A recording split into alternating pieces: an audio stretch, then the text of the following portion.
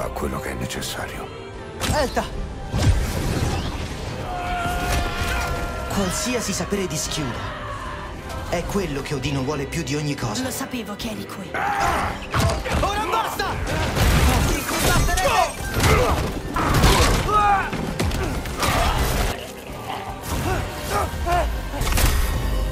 E tu perché mai sei qui? Suo padre ha ucciso Ender. Tu hai ucciso i miei figli.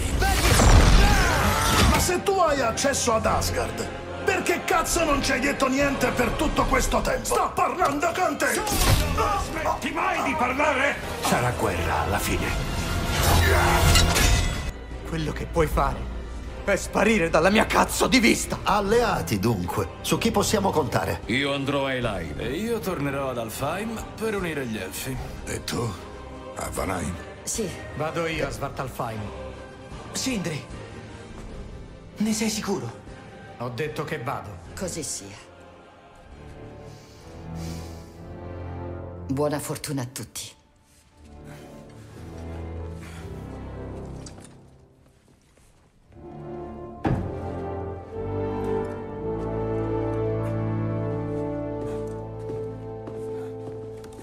Si va a Muspelheim in cerca dell'ultimo gigante del fuoco. Quasi invidio le ardue imprese altrui. Come ha fatto? Come ha fatto quel pazzo bastardo a tenerci all'oscuro così a lungo? Non solo ha avuto il coraggio di piazzarci un corvo nello sgabuzzino, ci ha persino impedito di guardarci dentro mentre lui si trovava ad Asgard. Il suo fare confuso, il disagio che inscenava, una storia realizzata d'arte per giustificare il tempo che avrebbe trascorso lì dentro. Contava su di noi affinché fossimo compassionevoli anziché scettici. Non considero la compassione una debolezza, ma lui l'ha usata come tale. Amici, mi duole riferire che le negoziazioni a Elheim non procedono bene. Tuttavia è probabile che Rasvelger sia più propensa a parlare con un membro dei defunti. Mimir, c'ha bisogno di te. Oh, la morte ora è un'abilità? Immagino che questi due potranno cavarsela da soli. Fratello, se non ti dispiace. D'accordo. Molte grazie. Con voi ci vediamo dopo. Ehi, credo di riuscire a scorgere la fucina di Surtur. Dobbiamo essere pronti per Surtur, nel caso non ci volesse aiutare. Pronti? La profezia dice che lui e Sinmara si uniscono, ma chissà ora cosa penseranno. Vorresti provare a sottomettere questi esseri primordiali? Beh, non so. La guerra non si vince senza di loro, giusto?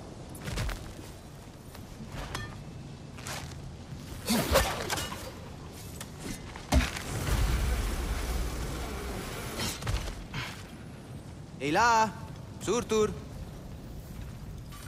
Beh, o non è lui o ci sta ignorando. Andiamo. Salve. Cerchiamo un gigante. Andate. Che cos'è successo? Ehi, non sei stato... Prima tocca a loro. L'antico è stordito, è il tuo momento!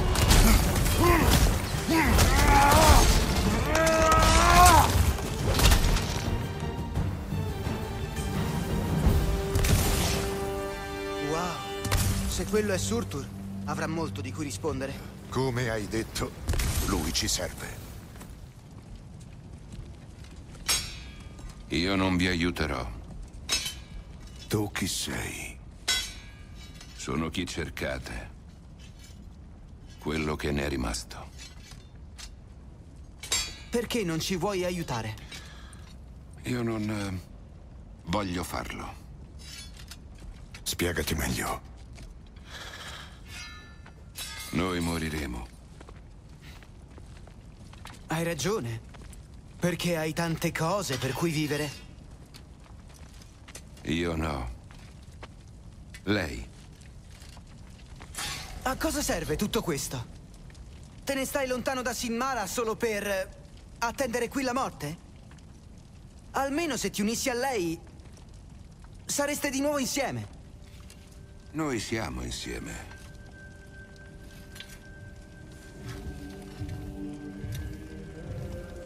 Ho il suo cuore e lei ha il mio. Non è molto, ma è abbastanza. Ma tu non sei nemmeno... Sei mai stato innamorato? È molto bello.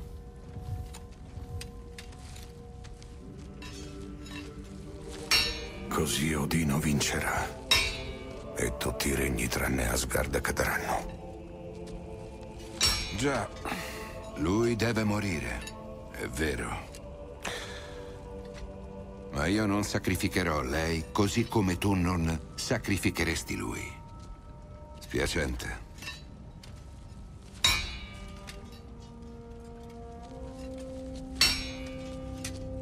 Vieni.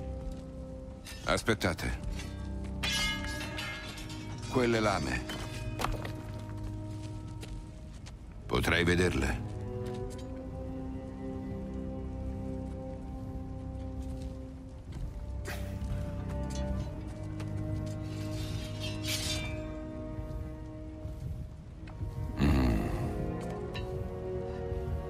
Sì, c'è il fuoco primordiale in loro. Non sono di queste terre. Non importa.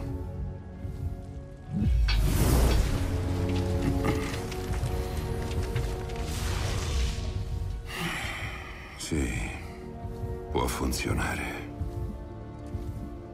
Che cosa? Infilale qui dentro. E io diventerò il tuo mostro. Ma non voglio che lei sia coinvolta assolutamente.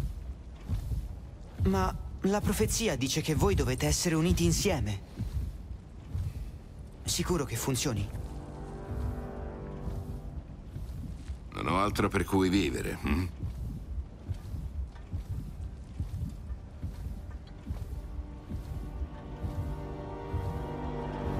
Non qui. Seguitemi.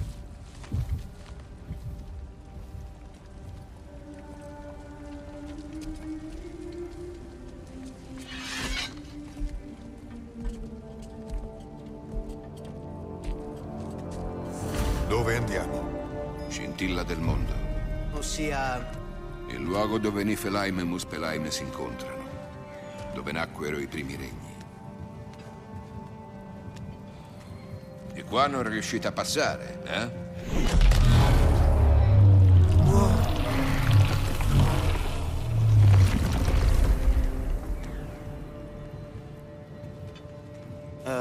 Surtur? Sempre io. Meglio che camminare. Che cosa ci attende a questa scintilla del mondo? Magia, roba primordiale. Con quella, le tue lame e il mio cuore, andrà tutto bene. Divento grosso, spacco tutto. Vi piacerà? Ma che succede quando cambi? Non lo so. Non sarò più me. Ma tu o... il nuovo te... Come saprete quando attaccare Asgard? Hai il corno, vero? Già. Allora siamo a posto.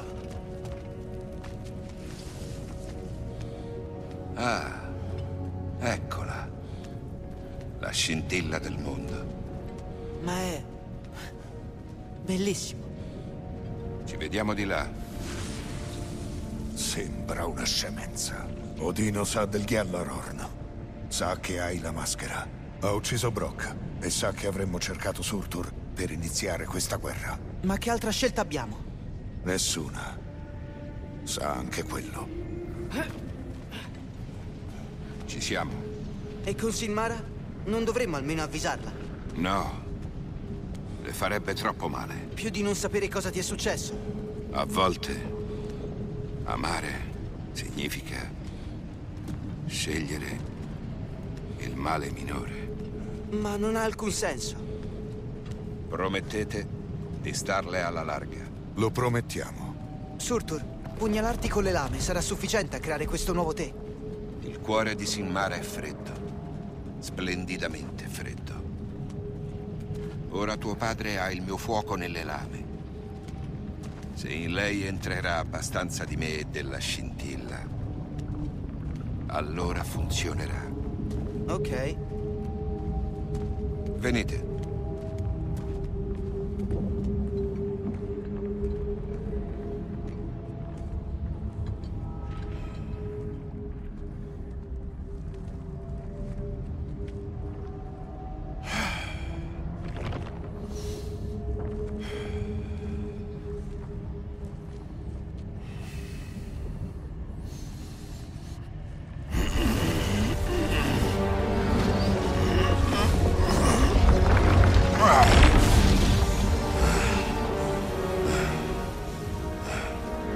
Rame. Spostati!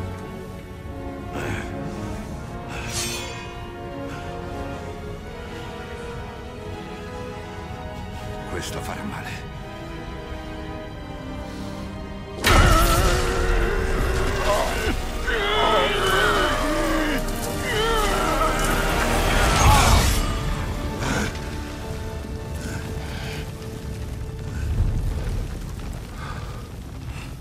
Adesso la parte davvero dolorosa.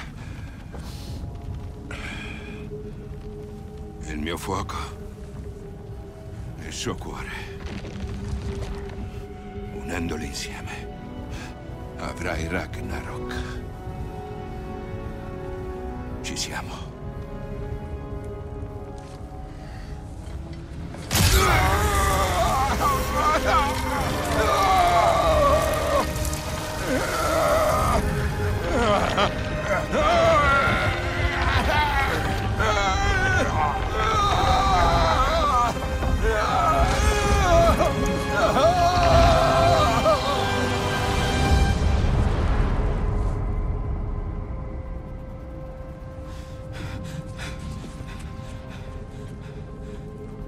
Quanto pensi che ci vorrà?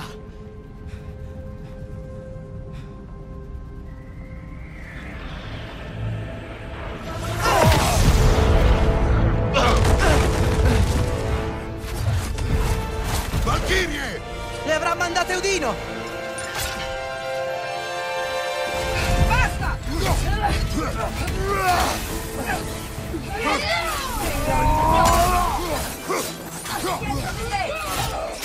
Padre di tutti, conferisci la forza nel tuo nome! Dio il pastore!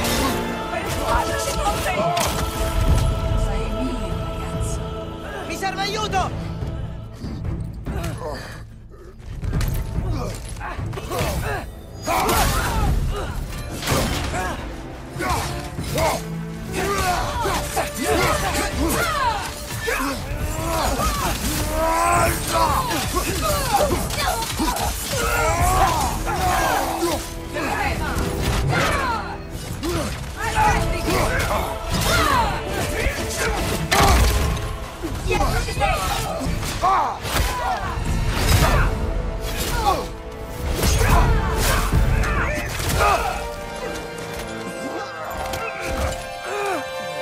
Lascialo fare!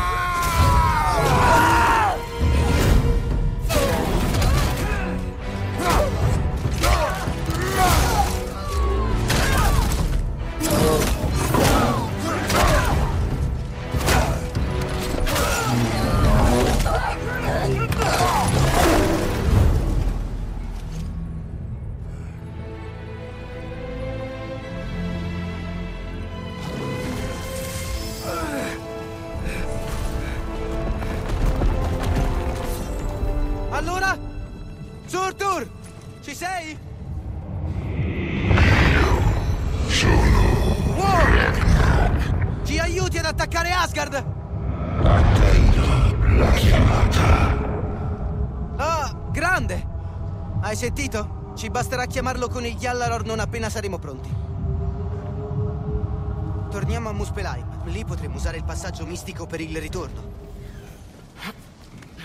Quindi hai combattuto molte guerre, vero? Ma non hai mai avuto un alleato come Ragnarok. Invece sì. E la creatura non garantisce la vittoria. Giusto. Fratelli, com'è andata? Sì, la mia utilità per un certo sciocco Vanir si è esaurita. Ragnarok aspetta il segnale. Anche gli eserciti di Hell. Quello grazie a me. La guerra è infine vicina.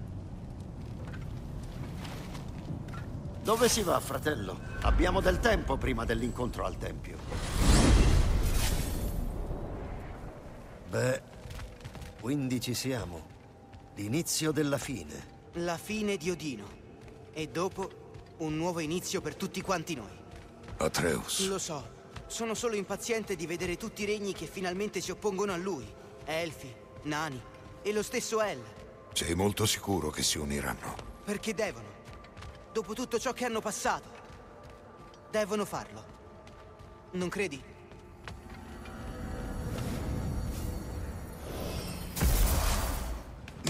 È probabile che tutti gli eserciti siano radunati nei propri regni in attesa del Gjallarhorn.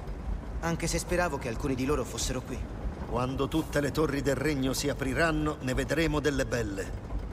Odino non sa cosa l'aspetta. No. Odino si prepara da sempre. Nonostante Groa l'abbia ingannato, ha saputo la verità nei panni di Tyr. Non va sottovalutato. Discorso emozionante, fratello. Motivante. Wow, le Valchirie sono diverse. Bentornati. Il Disvini mi ha detto del vostro successo, per cui abbiamo rivisto i piani. Beh, che Ragnarok sarebbe senza il Ragnarok? Chi ha accettato di unirsi? Vedo le Valchirie. Molto di più, sono rinate, corporee incontaminate, grazie all'aiuto di non poca magia Vanir. Ora sono Skjaldmæir, fanciulle dello scudo. Bene. E tuo fratello? È qui. Gli Elfi hanno dichiarato una tregua per affrontare Asgard. Avremo un vantaggio aereo. E con l'esercito di El come avanguardia... E che ci dici di Sindri? I nani combatteranno? Non l'abbiamo sentito, ma c'è tempo. E credo che abbiamo tutto il necessario per fare strada alla bestia Ragnarok. Bene, se me lo dici così, perché devo preoccuparmi? Sigrun! È bello vederti così... viva. Oh, sì, non ero in me l'ultima volta. Sono felice che stai bene. Mia regina, le Skjaldmæir verranno suddivise tra gli eserciti in entrata da Alfheim, Helheim e da qui, Midgard. Siamo pronte. Kratos, Atreus, Mimir, vi prego di scusarmi. Oh, allora buonanotte. Freya, hai stabilito il percorso di uscita da Asgard? Se le torri sono l'ingresso, contiamo che fungano anche da uscita. E se non lo sono? Sappiamo a cosa andiamo incontro. Al piano manca solo una cosa. Il comandante. L'onore è tutto tuo. Hai il giusto diritto e il rispetto delle tue truppe. E hai anche già affrontato questo nemico. Ho costretto le sue truppe di invasori a uno stallo. Ora gli invasori siamo noi. È un assedio al suo territorio. Sul campo voglio il nostro generale di guerra più esperto. Onori, profezie e campioni non mi interessano. A me interessa vincere con voi. Freya. So quello che chiedo. Tu dormici sopra. Scusami. Posso parlare un momento con Mimir?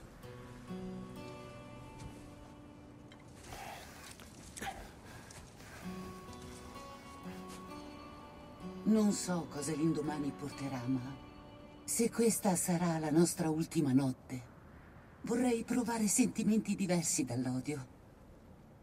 Ti va di raccontarmi una storia buffa? Non c'è cosa che ami di più, tranne forse ballare, anche se ho dimenticato i passi.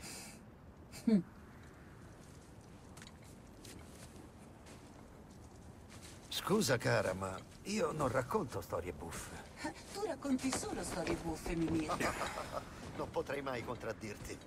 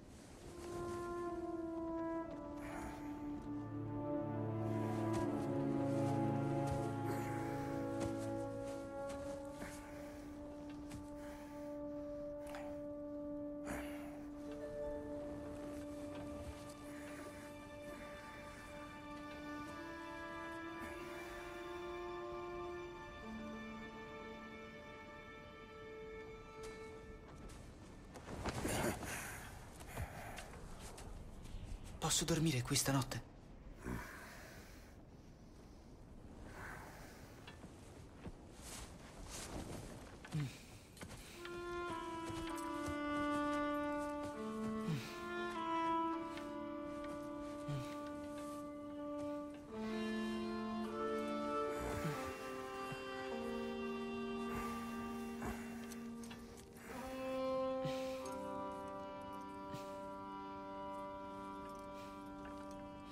Cerca di placare la mente. Non ci riesco.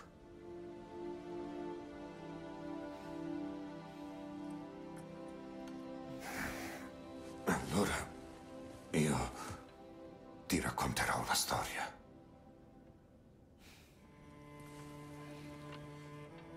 Se mi addormento, prometti che la finirai domani?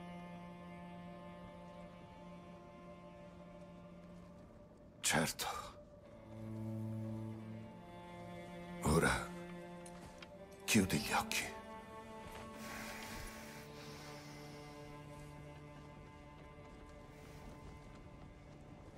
C'era un uomo anziano che tagliava la legna per il suo villaggio. Ogni sera l'uomo si caricava la legna sulle spalle e la distribuiva agli abitanti. Ma la legna era pesante e lui diventava sempre più debole.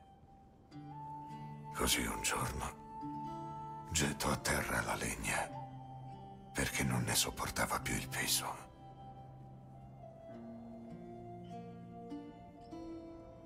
E poi implorò che la morte arrivasse presto. E quando la morte arrivò, lui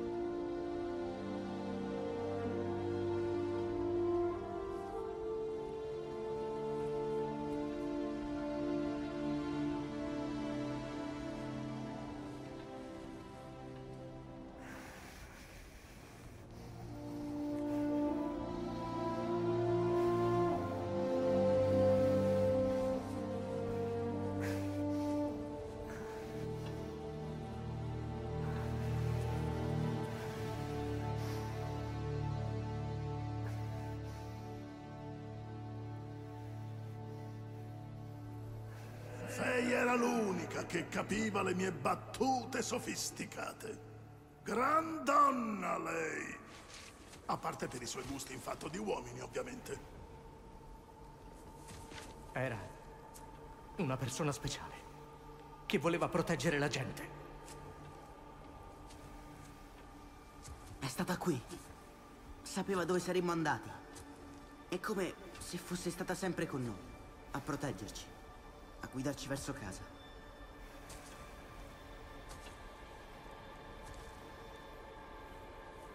La mia richiesta ti turba?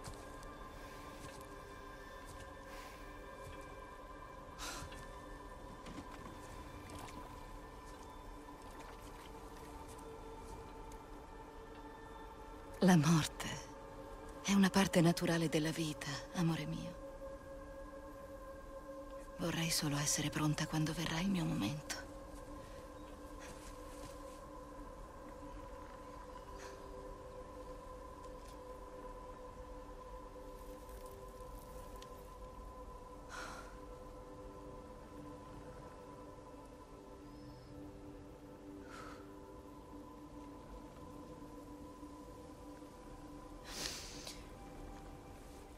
Sono cose che noi mortali dobbiamo fare. Sono felice che tu ti prepari per me.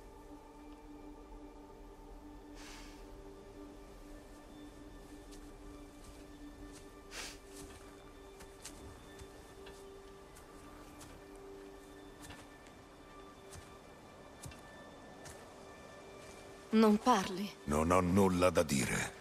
Beh, di qualcosa. Mi piace tanto la tua voce. Una pira funebre. Avrei fatto diversamente.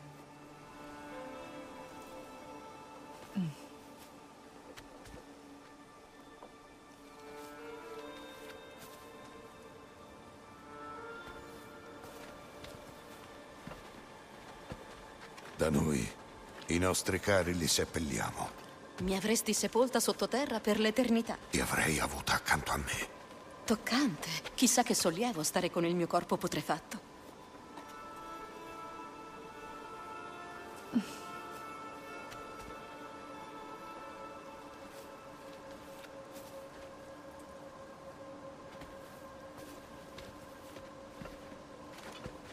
Hai già tentato di farti carico della tua sorte, no? Quello fu diverso. Nelle circostanze, sì, ma non nello scopo.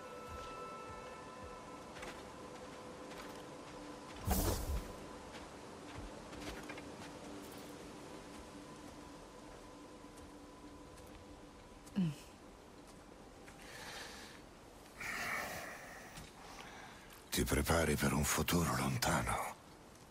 Abbiamo tanto tempo a disposizione. Vorrei migliorare il futuro, che esisterà senza di me, quando verrà il momento. Per te e per nostro figlio.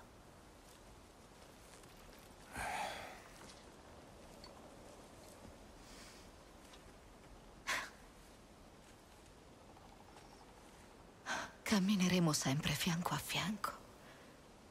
Tu sarai sempre parte di me e io sarò sempre parte di te.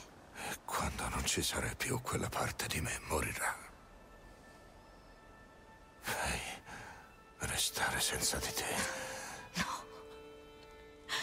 L'epilogo dell'amore è il dolore. Eppure noi amiamo, nonostante l'inevitabile. E apriamo il nostro cuore ad esso.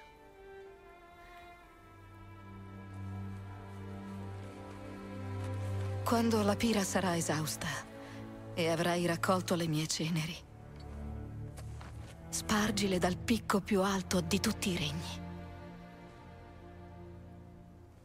Tu farai questo per me.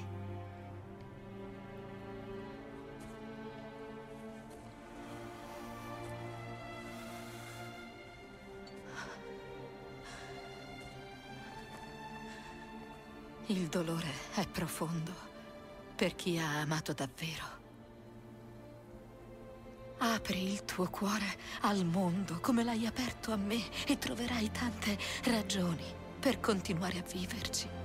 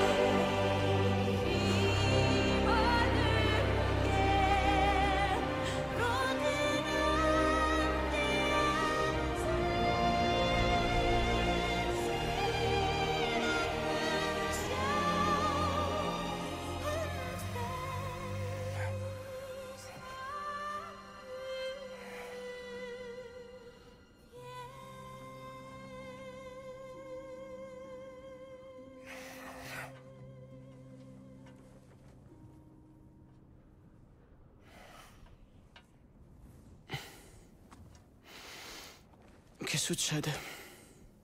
È ora.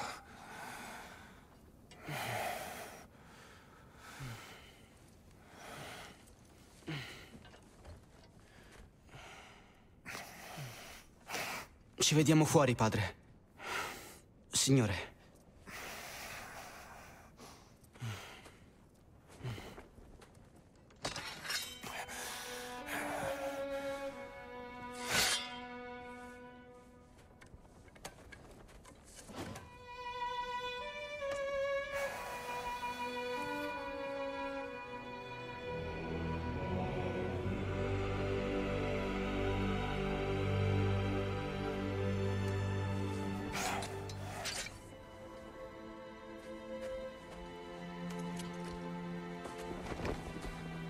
Speravamo di poter combattere di nuovo con te, mia regina. Anch'io. Non come regina, ma come sorella.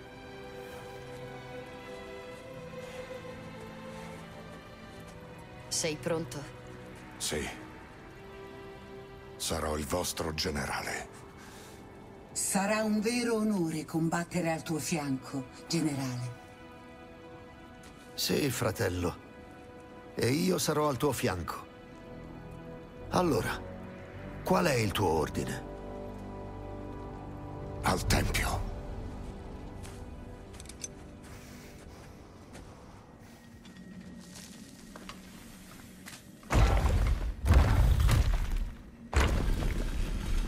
Generale. Signore. Generale. Generale. Signore. Ehi, amica... generale.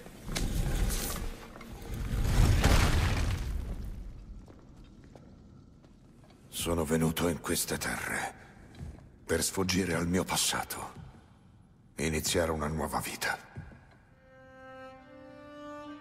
Non mi posso più nascondere.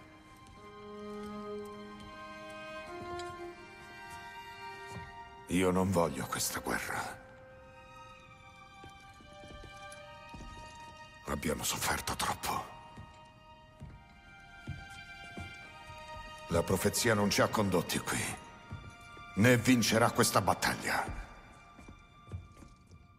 Le guerre le vincono coloro che sono disposti a sacrificare tutto quanto. E se questo sarà il prezzo della vendetta, così sia.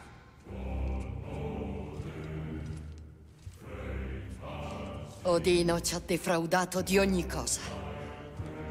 I regni hanno già sofferto troppo. Costi quel che costi. Tutto questo finirà oggi. Se ce ne andremo in un lampo di gloria e Odino brucerà con noi, allora io ci sto. E con un bel sorriso stampato sulla faccia. Per Brock.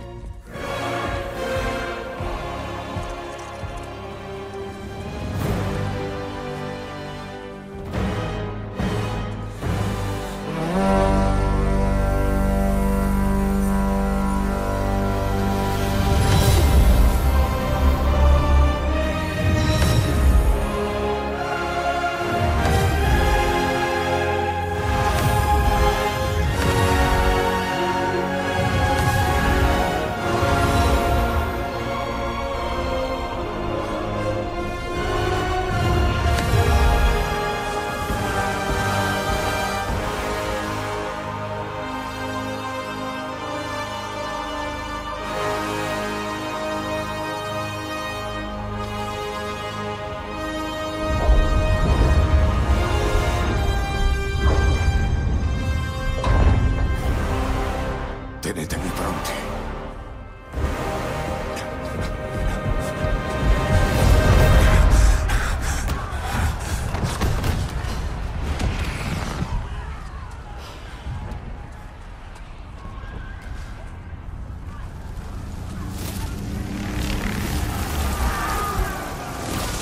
E vai! E vai!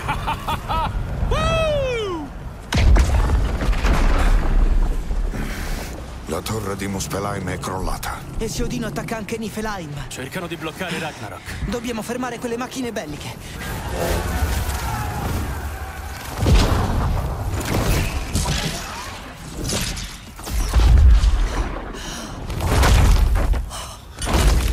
Di certo non un bell'inizio. Un momento. Non abbiamo tempo. Lo so. Solo un momento.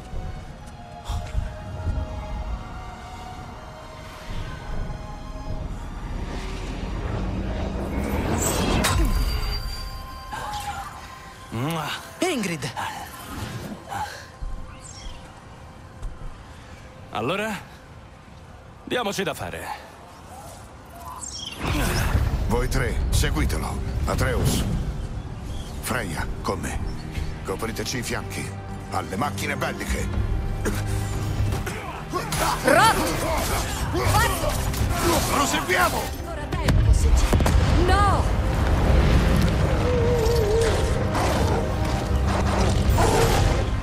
Angerboda, sapevo che saresti arrivata! Ci si vede? In arrivo! Qual è il piano ora, fratello? Il piano è solo uno. L'obiettivo rimangono le macchine belliche. Raggiungiamo la falla dietro la torre di Asgard. Senza Ragnarok è l'unico modo per superare il muro. Quella di Rimtur. Dicevi che solo Surtur sapeva usarla. Magari mi sbagliavo. Macchine belliche. Le usiamo per entrare dalla falla e attaccare con gli alleati. È da disperati. Bene.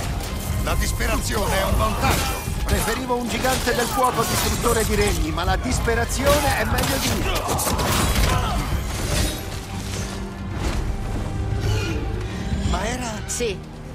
La nuova regina delle Valchirie è Gna. Le cose si complicano. Immagino di sì. Muoviamoci.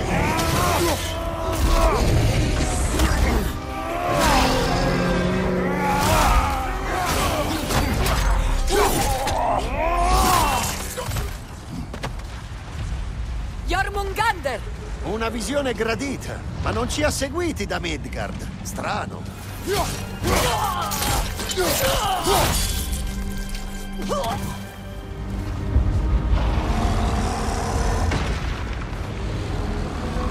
Addio ai rinforzi di Alfheim.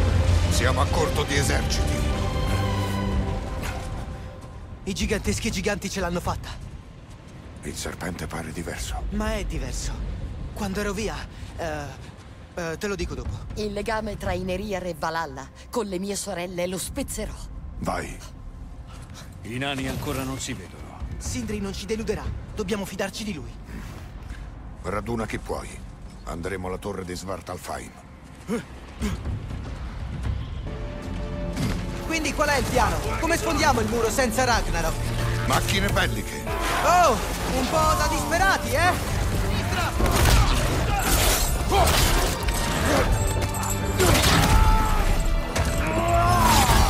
Ragnarok dovrebbe essere qui! Perché non c'è?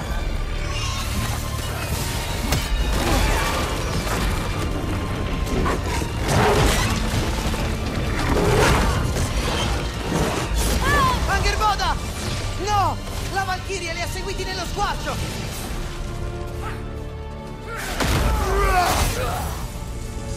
Ecco i nani! Vai così, Sindri! Ah! È solo Sindri! Lo so, è tardi. E il tuo esercito? Qui non moriranno altri nani. Sindaci! No! Odino li ha costretti a creare le macchine belliche. Sono venuto per distruggerle. Prima di farlo, dobbiamo usarle contro la falla. Bene. Lasciate che siano i nani a ripulire il casino dei giganti.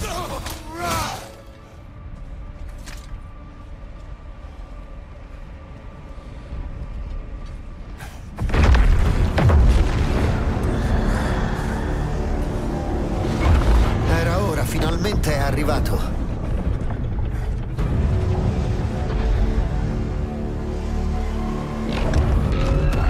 E ora?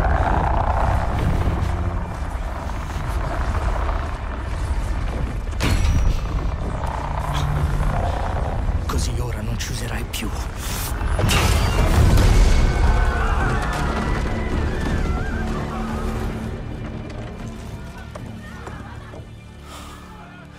Più o meno quello che volevi. Io non volevo questo. No. Chiudi il tuo cuore. Chiudi il tuo cuore.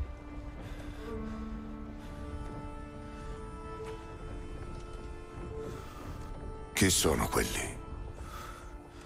Midgardiani. Odino li ha fatti venire. Non dovrebbero essere qui. Non sono soldati. Odino li ha condannati a morire. È la guerra. Le guerre le vincono coloro che sono disposti a sacrificare tutto quanto.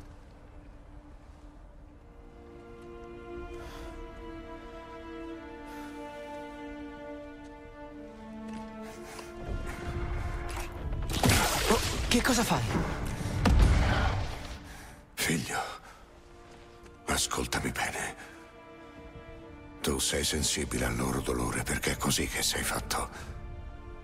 E non devi mai tradire te stesso, mai, per nessuno.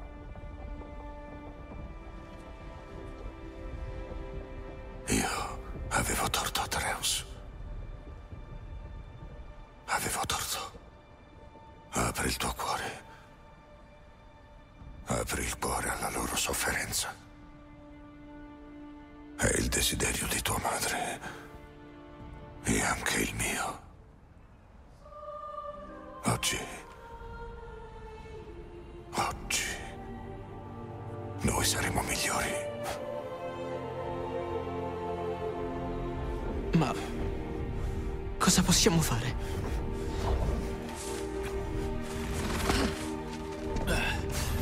Avete visto che colosso? Mi sa che vinceremo. Ovviamente, se non ci uccidono prima. Perché vi siete fermati? Ragnarok è qui, finalmente abbiamo Odino dove... Fermeremo Odino. Ma non siamo qui per uccidere persone innocenti. Apriremo una breccia alla falla di Rimtur. Con quale esercito? Basteremo io e Atreus. Ma è un suicidio. È probabile. Ma moriremo per la giustizia, non per la vendetta. Quell'arma può far aprire la falla? C'è solo un modo per scoprirlo. Voi tre, portate in salvo quella gente dove è possibile. Sarà fatto. Io e Freya faremo il possibile per rallentare Ragnarok. Non era privo di cervello. Fatelo ragionare. Odino non ci sfuggirà. Se ci riuscisse, che gli dei mi aiutino. Lo so. Falchi! No! No! Proteggi lui! Io aiuterò chi è intrappolato e poi ci vedremo alla falla! Vai! Vai, Atreus!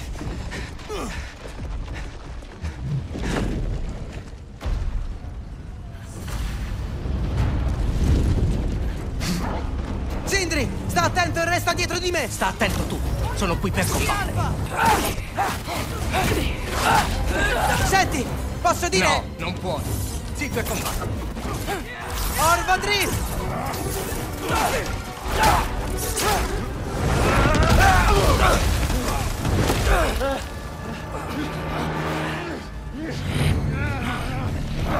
Sindri! Avrò io il controllo.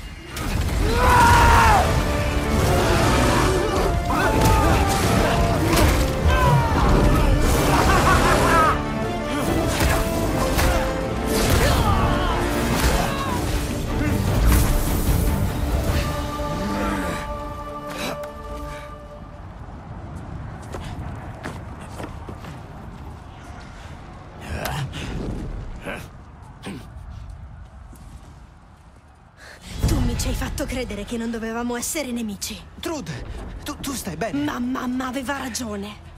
Sei un assassino, proprio come tuo padre, e sei qui per ucciderci tutti. No, solo Dino. Sindri, no! È un'amica. Gli amici non portano la fine del mondo alla tua porta di casa, Loki. Hai ragione, hai ragione. Ho preso delle decisioni sbagliate. Lo fai spesso, non è una buona scusa. Non è una scusa. Io voglio solo rimediare. Skjolder sta bene? Tu l'hai visto? Perché me lo chiedi? Di cosa stai parlando? Odino vuole sacrificare i Midgardiani. Li ha schierati lungo il muro come scudi, pur sapendo che non sanno combattere. La loro morte serve solo a rallentarci. Perché mai lo farebbe? E perché io dovrei credere a te? Perché ha ragione. Odino è così. E lo è sempre stato. Mamma, perché sei qui? Che cosa? Sacrificherebbe chiunque se lui avesse un problema. I Midgardiani, il tuo amico, la nostra famiglia, tutti noi. Speravo che tuo padre gli tenesse testa, adesso invece dovrai farlo tu. Mamma, che stai dicendo? Trud. Non ho mai dubitato che saresti stata la migliore valchiria che questi regni abbiano mai visto. Ma non per lui. Tu lo capisci?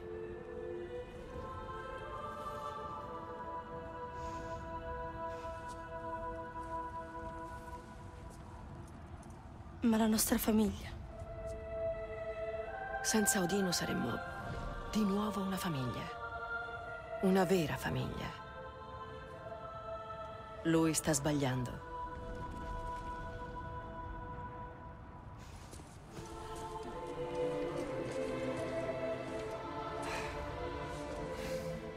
Ha detto che restando lì eravamo al sicuro. Che gli dovevamo...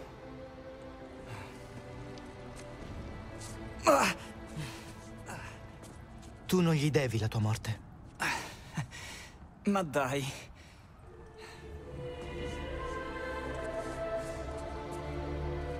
Papà non li lascerebbe avvicinare a nonno. Va con loro. A te darà ascolto. Te la senti di cercare la tua gente? Sì.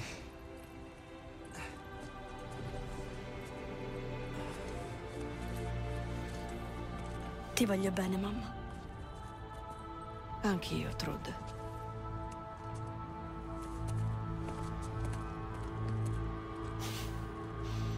Finalmente.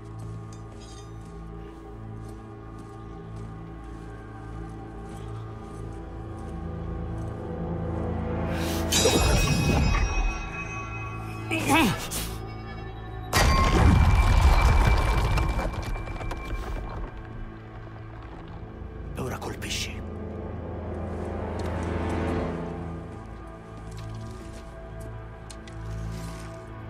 Schialpa!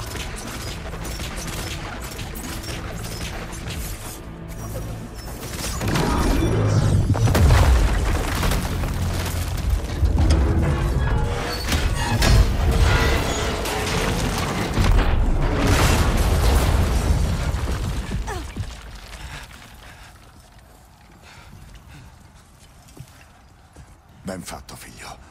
Ben fatto.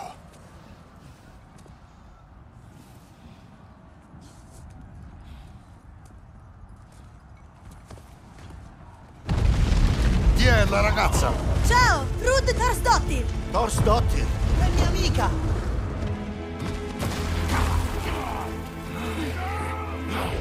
Attenzione!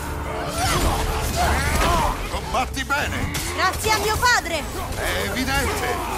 Sì, beh, grazie! Scusa se lui non... Lo so! Ehi, dove è andato, Sindri? Ha fatto la sua parte. Il resto tocca a lui.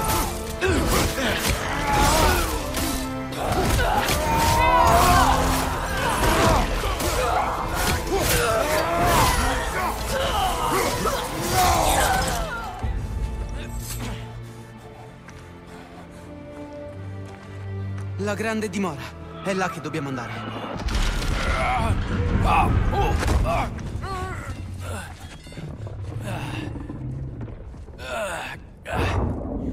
Non ha voluto ascoltarmi. Forse non è il nostro maggior problema adesso. Jormungandr! Torna da tua sorella. Devi tenere a bada Ragnarok. Qui ci penso Ma se io. potessi... Prendi Atreus e la maschera e non voltarti indietro. Mio figlio si fida di te, perciò mi fido anch'io. Sta lontano da lei! Papà, fermati! Ne ho abbastanza di te e di tuo figlio!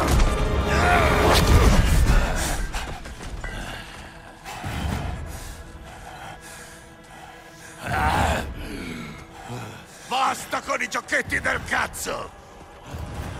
E stavolta ho il permesso di ucciderti.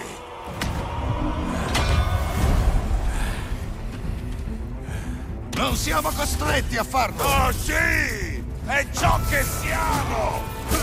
No! Il ragazzo crede tu sia cambiato! Dimostralo e falla finita! Basta parlare! Lotta e muori! Sei ciò che ti ha reso Odino! Puoi scegliere di... Morirete tutti!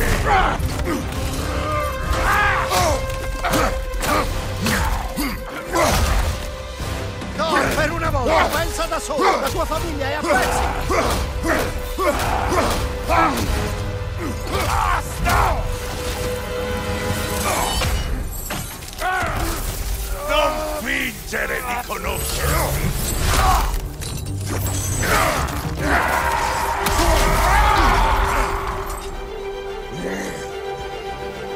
Attacchi mia figlia! No! Io non osi fare questo a casa mia! Alla mia famiglia!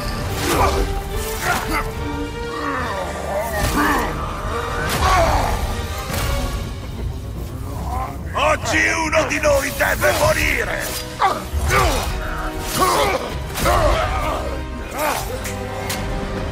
Sicuramente non io!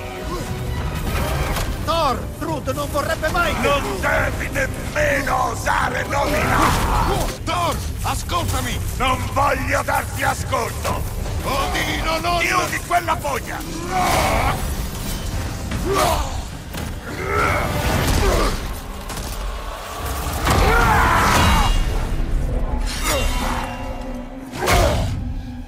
Dai!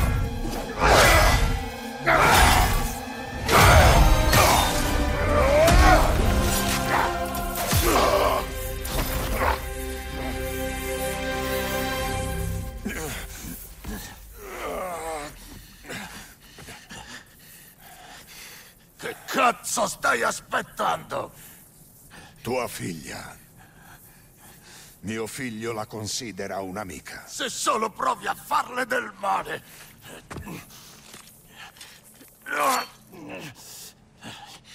Non lo farò.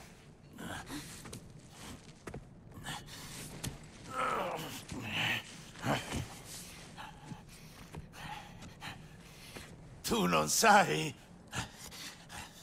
che cosa ho fatto? Certo! Ma che cosa farai adesso? Noi non cambiamo. Noi siamo distruttori. Non più. Non più.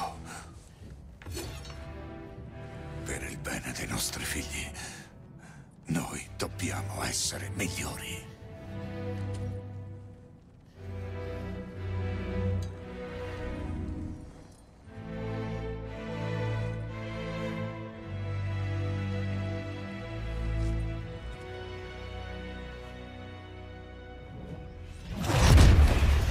Perché non è morto?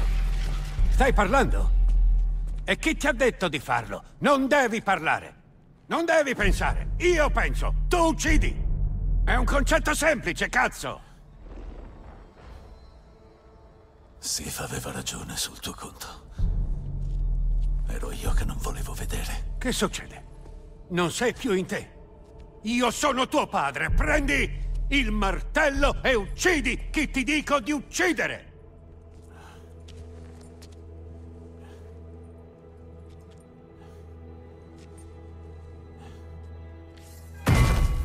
No.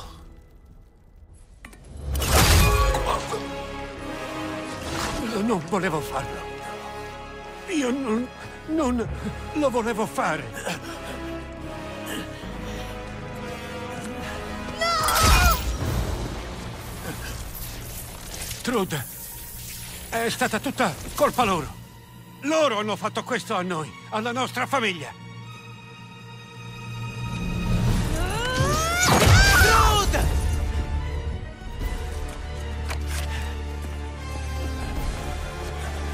Pare che debba fare tutto io da queste parti. Tuo figlio! Tua nipote! Perché? Trud starà bene. L'ho salvata. E Thor? È stata colpa tua. Tu me l'hai messa contro. Me li hai messi tutti contro. Vero? Sei solo un distruttore.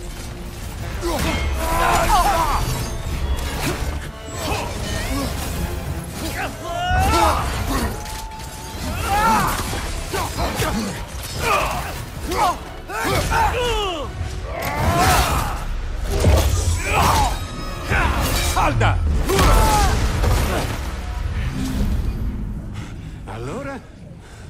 È questo tutto quello che desideravi? Credevi che il tuo piano fosse veramente migliore del mio? Spero sia esattamente quello che volevo. No, non è ancora finita.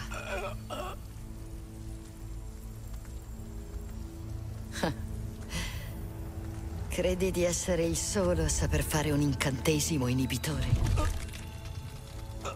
Ho passato molti lunghi inverni a pensare a cosa ti avrei detto, mentre ti osservavo esalare l'ultimo respiro. Ma ora mi rendo conto che c'è soltanto una cosa che ti vorrei dire. Tu non hai più potere su di me. Ora vai. Eccola, la mia Frigg. Avevo dimenticato quanto ti stanno bene le ali.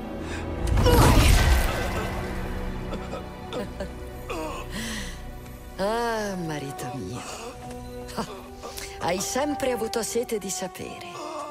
Ora sarò io a insegnare a te cosa significa perdere tutto quanto. Inchinati alla tua regina! Ti ho sempre amato, lo sai. Tu non hai mai amato nessuno!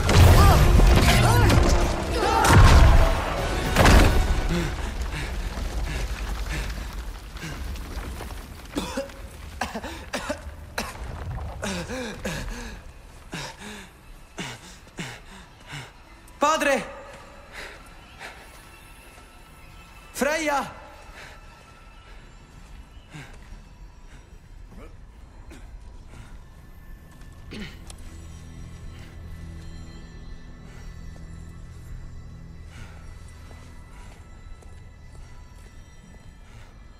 Ce l'hai fatta, Loki! No, no, no, no. No, basta combattere. No. Non ha importanza ora. È il tuo momento, Loki. Gro ha cercato di nasconderti a me, ma questo è il tuo destino. Campione degli Jotnar. Solo lui può mettersi la maschera. Solo lui può scorgere la verità della creazione. Scoprire i segreti della vita e della morte. Niente più dubbi, niente confusione. Tu sei nato per questo. Mettiti la maschera, Loki. Falle la domanda.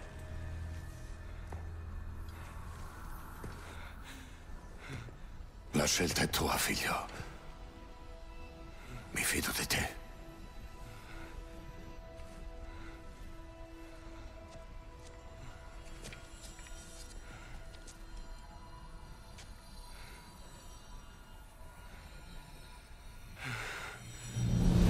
No! No! No! Perché hai fatto questo? A che cosa è servito? Tu hai scelto di essere niente!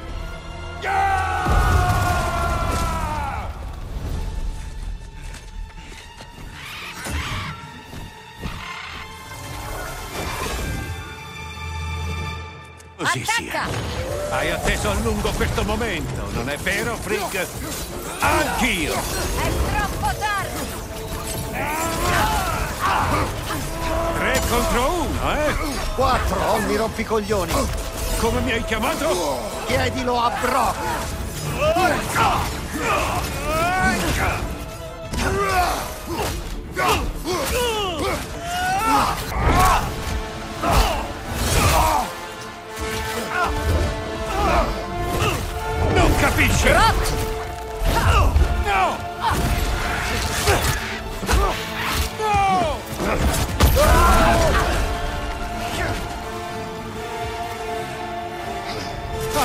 rovinato tutto!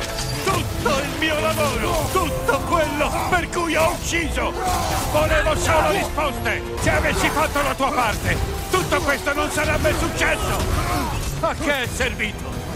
Rispondi, Loki! A che è servito?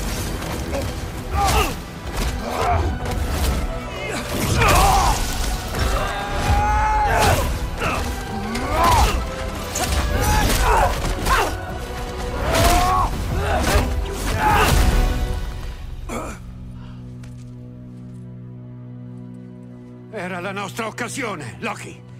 Avrei potuto avere le risposte, avrei potuto conoscere la verità. E tu mi hai privato di questo. Avrei migliorato le cose. Noi avremmo potuto rendere migliori i 9 regni. Non ti è mai importato dei regni, né di me, ma solo di te. Tu hai distrutto tutto. La mia casa, la mia famiglia, il mio regno. Sei stato tu a farlo, con le tue scelte. Tu hai ucciso tuo figlio. Io non volevo, non avevo scelta. Si ha sempre una scelta.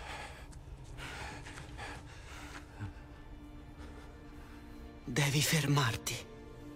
Puoi scegliere di essere migliore. No, non posso.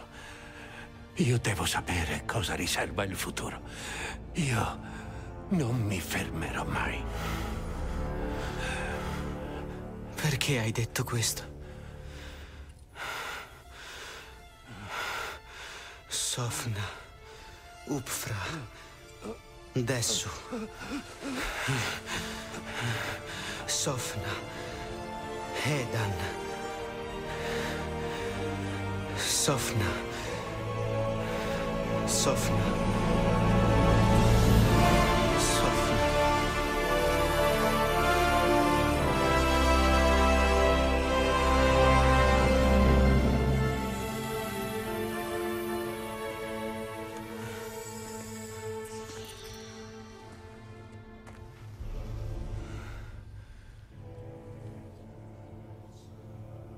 Che ne facciamo di lui?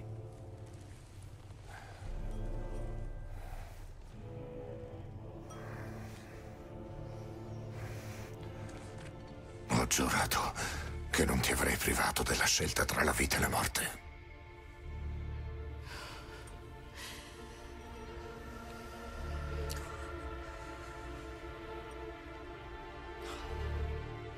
Ho atteso così a lungo questo momento.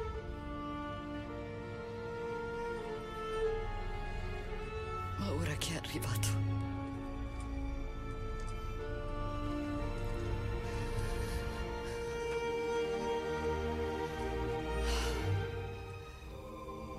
non ne ho bisogno per stare bene. Aver fermato la sua pazzia è solo questo che importa.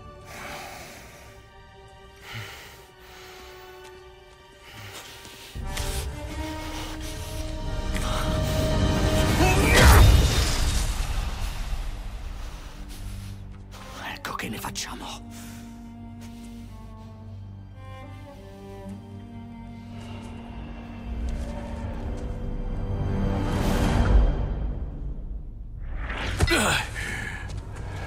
È Ragnarok, è qui!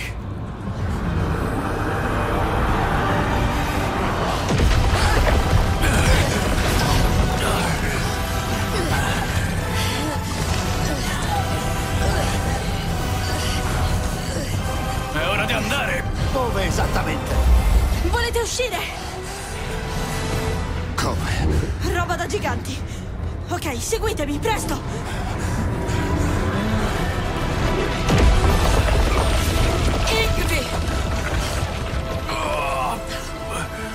Nat, va con loro.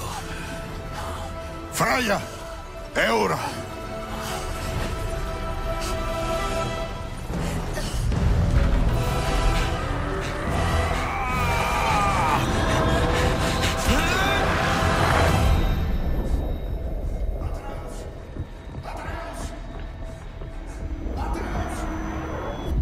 Non aver paura. Qualsiasi cosa succeda, sarò con te.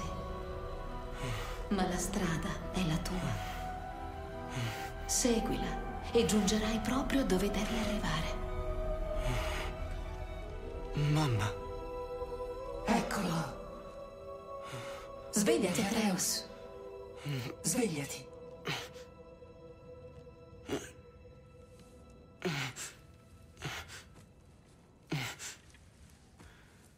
Lieta che tu sia tra noi. Ciao. Dov'è mio padre? Da qualche parte qui nell'Old. Sarà felice di vederti.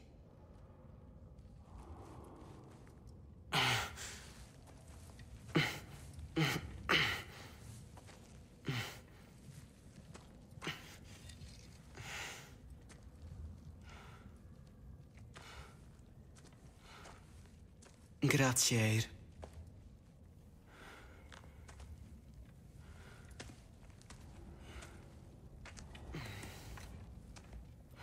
Mamma, basta, sto bene. Zitta. Trud, Loki! Sono felice che siate vive. Non immagini quanto e... mi dispiace. Thor... lui... ci ha provato, lo sapete? Scusate se non ho fatto di più. Nulla cambierà ciò che provate. Ma spero possiate trovare pace nel sapere che Odino è morto. È proprio così. Loki. È stato un onore lottare al fianco di un gigante. Sappilo. Rimarrete qui a Midgard. Per un po'. Ma poi io dovrò trovare una cosa. E io collaborerò con il Disvini per portare gli altri Asgardiani a Vanheim. Per la ricostruzione. Spero che per loro sarà un nuovo inizio. E per voi. Oh, Trud. Spero tu possa trovare ciò che stai cercando. Buona fortuna. Ciao, Loki. Sii forte. Oh, e se tu riuscissi a portare questa legna alla tenda Skjoldr. di Brana? Loki! Ehi! Nonostante la botta in testa ti ricordi ancora di me? Avevi preso una botta in testa? Era tutto confuso. Forse non eri nemmeno tu. Insomma, ecco, sono davvero felice di vederti. Anch'io sono felice di vederti. Ti stai tenendo occupato? Ah, sono felice di aiutare la gente. Di questo passo ci saranno stuoie per tutti. E i lupi della tua amica ci stanno aiutando con la caccia. Ci sarà cibo per tutti quanti. Ma va. Ti giuro. Ehi, grazie davvero di tutto. Non ce l'avremmo fatta senza te e i tuoi amici. Già, certamente. Vorrei che avessimo salvato più persone. Loki, sei stato bravo. Grazie, Skjoldr. Stammi bene, ok? Ehi, mi conosci? Ah, eccolo qua! Brindiamo anche al ragazzo! Skål! Salute! Skål! Non saremmo qui se non fosse per voi. E per il sacrificio di Freyr. È vero. Ci stavamo scambiando le nostre storie su Freyr. Bene, bene. Dov'ero rimasto? Ah, quando ci siamo conosciuti mi aspettavo un guerriero, uno stratega, un leader nato. La leggenda precedeva l'uomo, ma quell'uomo era molto diverso. Mi ha conquistato, poi era davvero troppo gentile. Penso che la bellezza l'abbia aiutato. Questo è vero. E il suo fascino. Va bene, basta, o scoppierò in lacrime un'altra volta. Scusate, devo trovare mio padre. Attento, eh! Sono felice che sei sveglio. Freya. È stata una sua scelta. Dovevo rispettarla. Ci ha salvati. Non lo dimenticherò mai. La famiglia che pensavo di avere mi è stata tolta pezzo per pezzo. Ma ora ho la famiglia che mi sono scelta. Tua madre aveva ragione, sai? Sei proprio nato per quell'arco. Sei un guerriero formidabile, ma soprattutto hai un buon cuore. Nulla di ciò che hai sopportato l'ha cambiato. Sono fiera dell'uomo che sei diventato, Atreus. Grazie. Di tutto. Devo trovare mio padre. Certo. Atreus, ci hai fatto proprio spaventare. È bello rivederti, Mimir.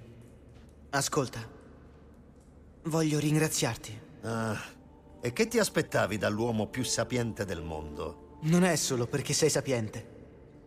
Mi hai ascoltato. Sei stato un mentore e... beh, praticamente... un secondo padre. Ragazzo. No. Voglio che mi ascolti. Io ti apprezzo tantissimo. Anch'io ti voglio bene, fratellino. A presto, Mimir. È bello rivederti, Atreus. Anche per me, Hildisvini. Ed è carino qui, eh? Nessun rumore forte. Stiamo bene. Sei stato davvero bravo oggi. Sono orgogliosa di te. Magari dopo troviamo un regalino. Ok. Vado. Chi è, eh? Sì, lo conosciamo.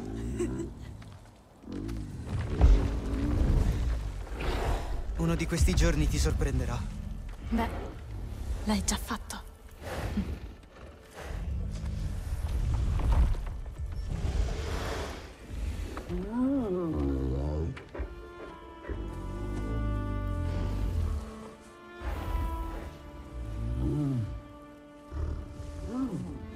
Eri in buone mani.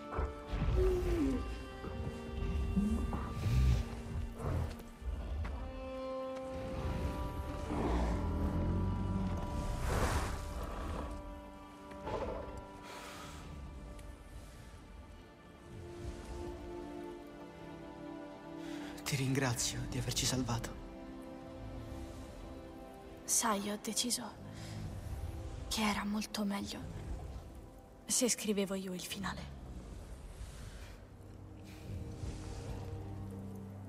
Non ne hai parlato a tuo padre, vero? Parlato di cosa? Lo sai. Le visioni dei giganti. Io ho già visto tutto. Ti capisco. Ogni parte di me mi dice che è quello che dovrei fare. Io però... non so come dirglielo. Vieni con me. Ti voglio far vedere una cosa. Tutti e due. Io... non voglio intromettermi.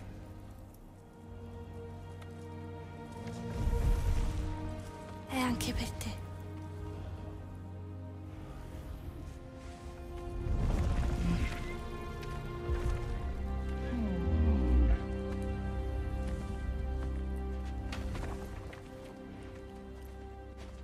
Atreus, sono felice che stai bene. Vale anche per me. Allora, come va a finire la storia? Cosa? Prima del Ragnarok. L'avresti finita se mi fossi addormentato. Quando morte giunse, chiese al vecchio perché l'avesse chiamato. Nel vedere morte di fronte a lui, il vecchio volle riconsiderare la sua richiesta. Poi chiese a morte di aiutarlo a caricare dei tronchi sulla schiena, in modo da proseguire il suo viaggio. Non voleva morire. Voleva vivere ancora. Fuori c'è un sacco di fumo. Dopo la sconfitta di Asgard, alcuni suoi pezzi sono caduti nei regni. Forse da quelle parti ci sono ancora Ainuriar. Ma non è questo ciò che voglio mostrarti.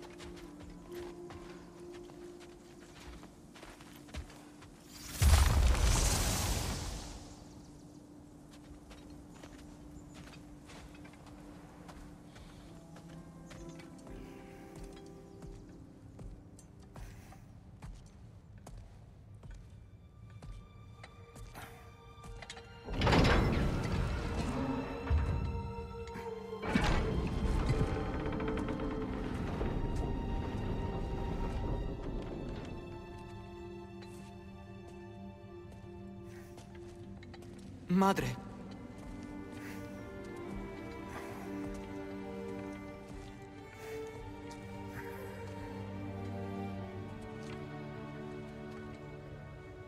Il mio altare a Jotunheim.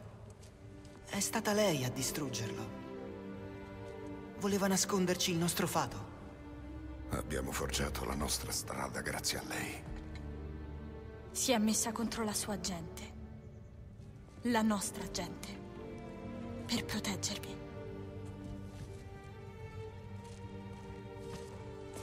Non tutte si aprono. Mi dispiace.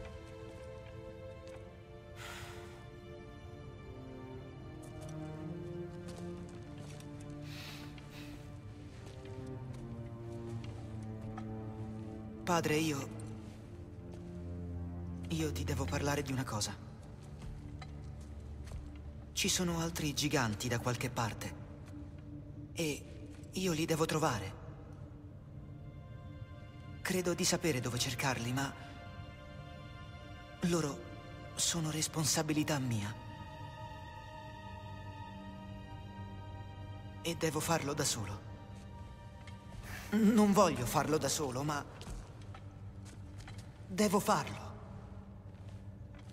È difficile da spiegare. La cosa ti spaventa? Sì. Dunque è per questo che devi farlo. Come mi hai insegnato? Sì. Siamo sopravvissuti oggi grazie a ciò che hai scelto. Di chi fidarsi, chi considerare amico.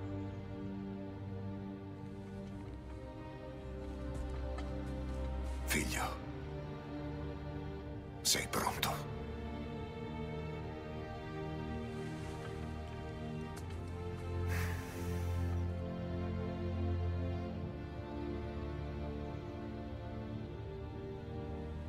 Non dimenticare la promessa.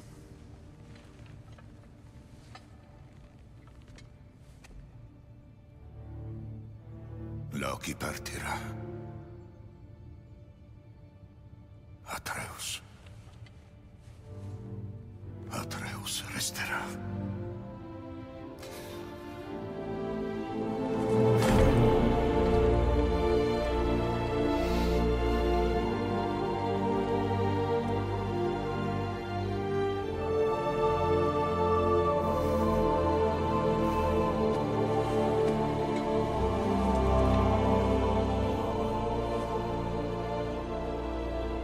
Prenditi cura di tutti.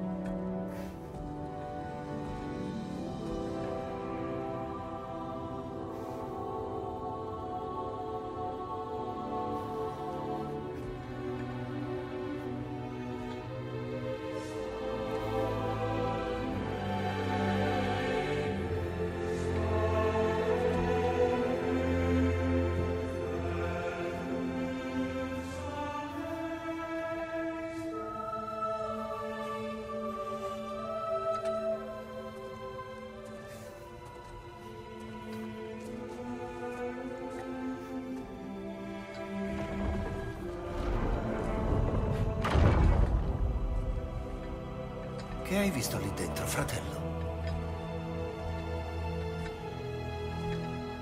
Un percorso.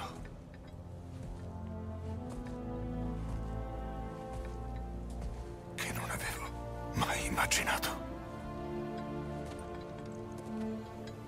Ora che facciamo? C'è ancora molto da fare. Molto da ricostruire.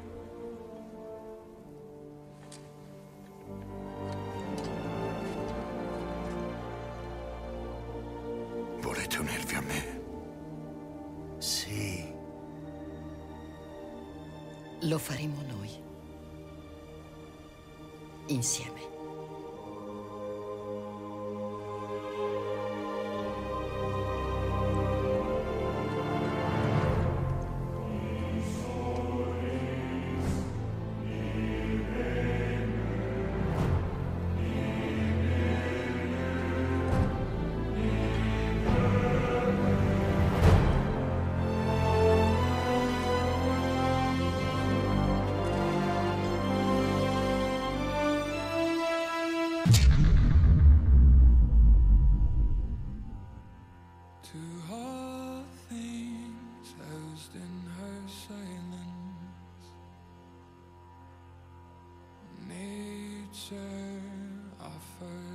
Che c'è?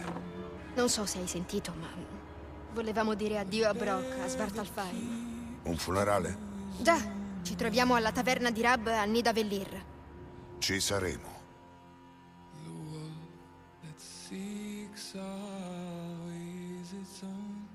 Testi alternativi e profani per le mie ballate. Davvero indecenti.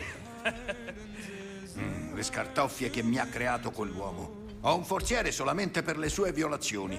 Uno enorme. Gli insegnai 20 modi per forgiare a freddo un sostegno. Una volta mi insegnò un metodo più semplice per tirare i cavi. E lui cosa fece? Cominciò a chiamarmi la sua apprendista. Era uno stronzo lui. Dio se mi mancherà. Ho incontrato chiunque nei miei viaggi. Sei tra i pochi che chiamerei amico. Ho sempre pensato che fossi una delle creature più stupide che conoscevo. Non mi aspettavo tu fossi anche la più coraggiosa. Questo mondo è un po' più buio ora che non ci sei. Lo porteremo a Sversand. Si trova nelle terre umide vicino alla chiatta. Vi aspetteremo lì.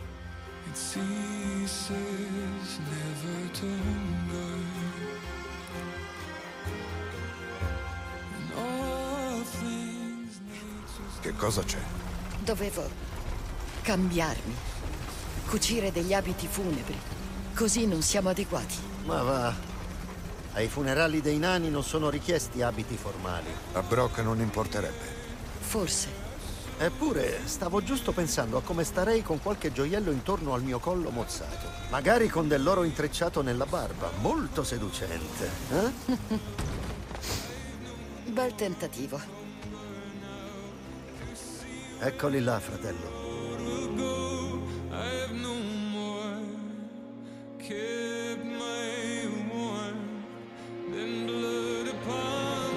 Avanti, arriverà di sicuro, è suo fratello. Speriamo. Il lutto fa brutti scherzi a volte. Ce l'hai fatta? Iniziamo.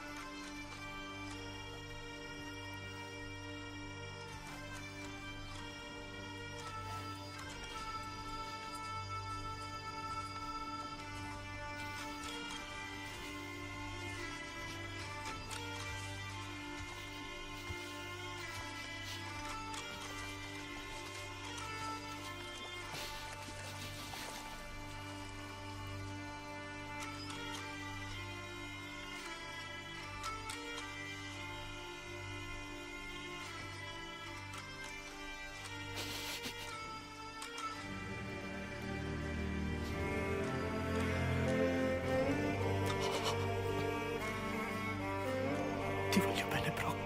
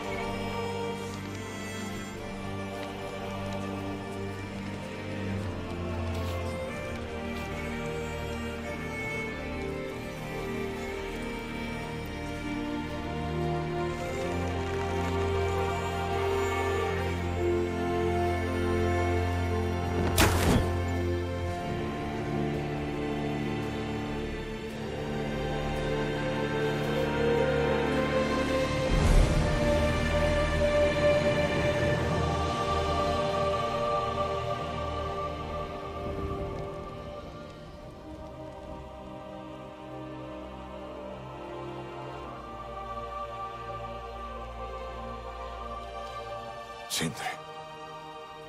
Brock era...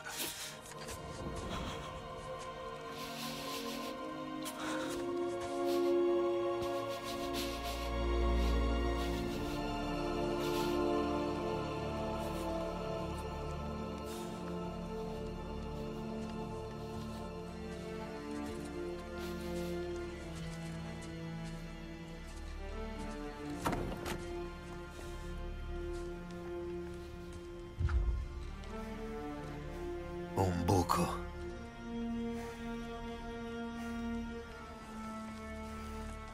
Cosa? Diventa più grande quanto più ne togli.